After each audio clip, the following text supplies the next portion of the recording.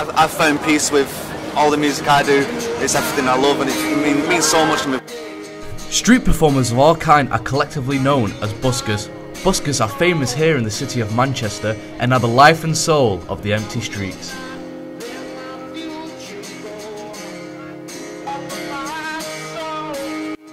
My name's Matt Fryers. I started doing music about 10 years ago. I play gigs all over the place, but obviously when you're a musician you have to make ends meet, kind of hand to mouth. So as well as gigs and other work, busking is a way to get your music heard and make a bit of money in the process. So my name is Lewis, and I originally started busking because I actually got made redundant from my job, and I was like, what do I do?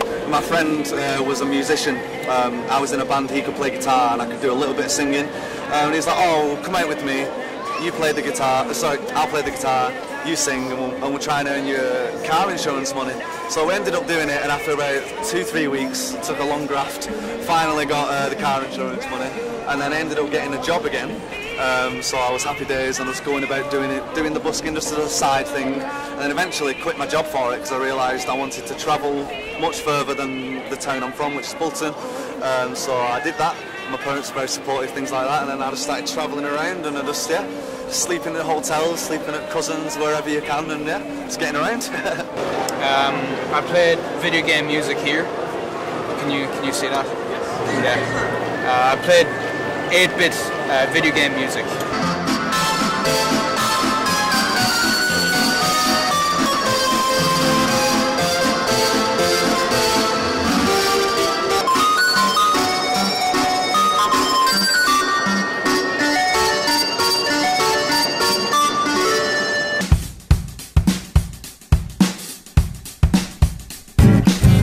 As long as I'm making more than minimum wage for the time I'm putting in, I'm happy.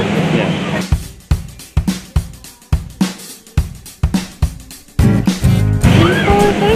You see a lot of different people, and you see the way your music specifically affects different people. Like you've seen the people who came up to me, different ages, different races, different colours, and they appreciate it, and that for me is I like sharing music, so if someone tells me they've enjoyed it.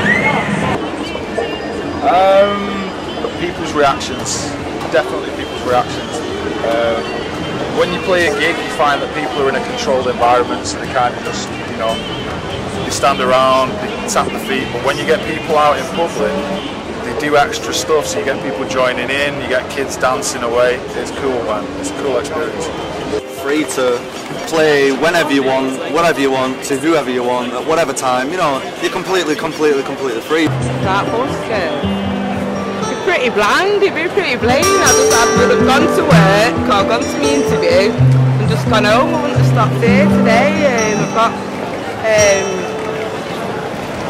not much to do, and obviously he's filled up a bit of my time by giving me a bit of joy with his voice. He's got an amazing voice.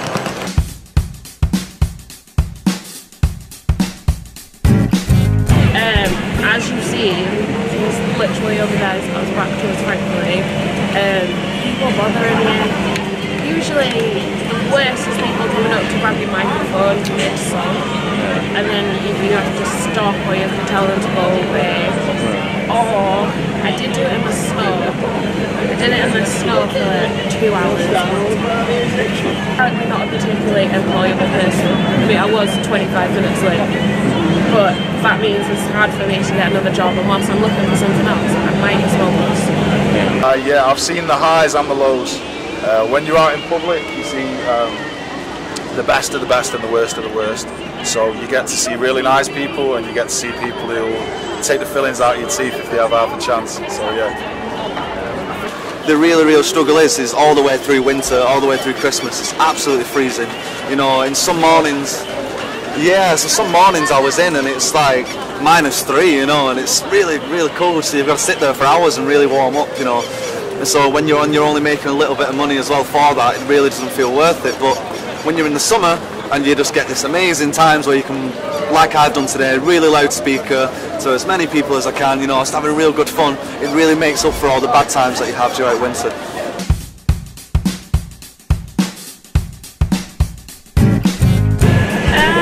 Yes, there are people who might think that they're charitable, but will walk past like 10 homeless people in a row and then come up to me and be like, have this, and I'm like, I would rather you give it to the homeless people because I'm doing this to make money, whereas they need that.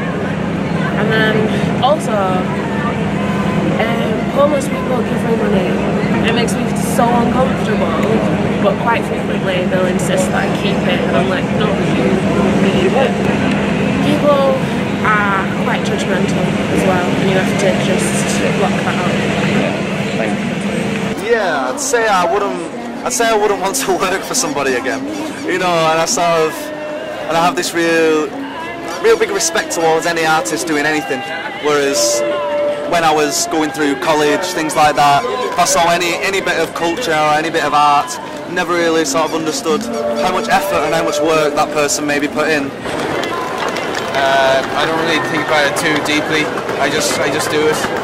I just like doing it. Like.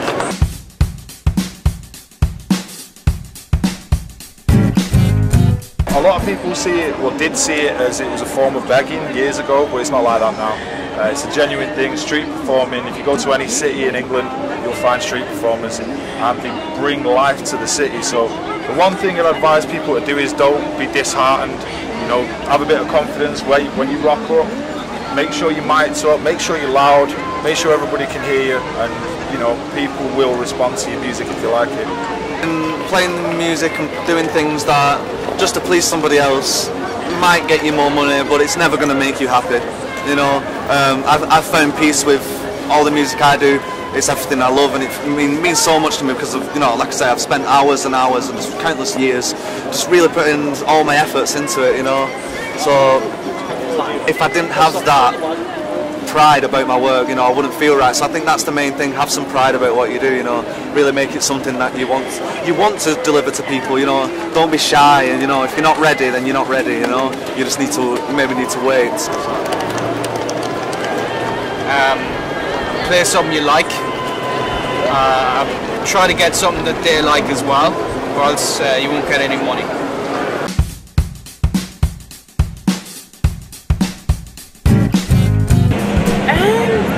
It's music.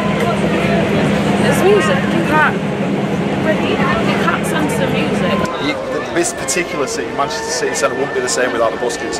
You know, people are used to coming here and hearing music on the streets, and I think it just brings a lot more diversity to a city centre than just tramps begging for money. Do you know what I mean? Well, I think you'd actually be surprised when you actually sort of venture out of England. It's not a part of modern culture. It's my girlfriend, she's French, and there it's not a thing. You know, I mean, you might get the occasional acoustic person with no amplifier, but I'd say busking is very much an English and an American thing. Well, in this country it is. In Europe, I get pretty good respect. You know, you can make a living doing this. In Liverpool it's kind of a bit tight, the money, but here it's a lot more gratitude. But he's got an absolutely amazing voice. In buses, do you know what, right? A job's a job.